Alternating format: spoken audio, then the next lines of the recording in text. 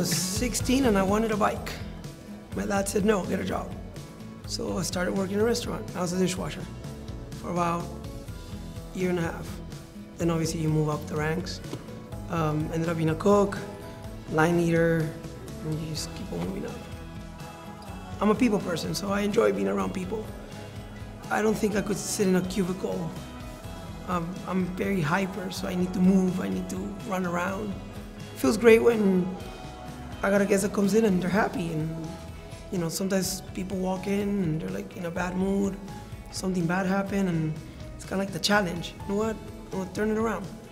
You're gonna leave happy, you're gonna be smiling by the time you walk out.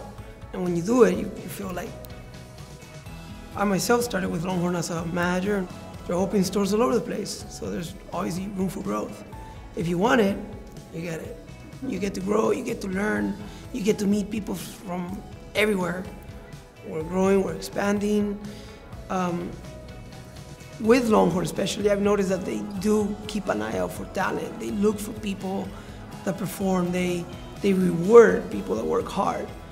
I consider myself a hard worker, so my goal would be obviously to become a director at some point, especially for a company like Darden.